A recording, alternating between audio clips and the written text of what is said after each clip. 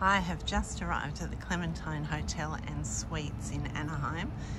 My room is room 2412. As you can see, there's a hearing impaired doorbell.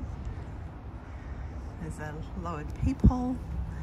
Then inside we have this fantastic apartment style accommodation, which just gives you that bit more space, which I quite like.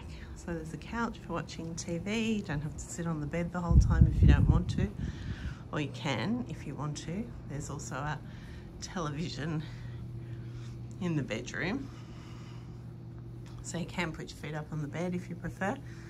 Nice big bed. We've got some Disney vibes going on behind the bed.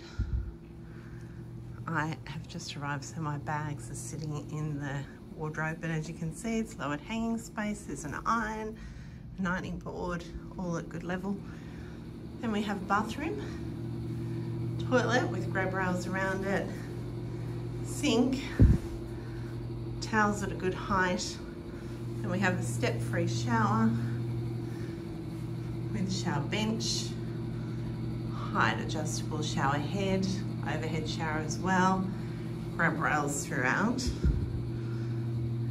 And for those wanting to self-cater, there's also this great kitchen.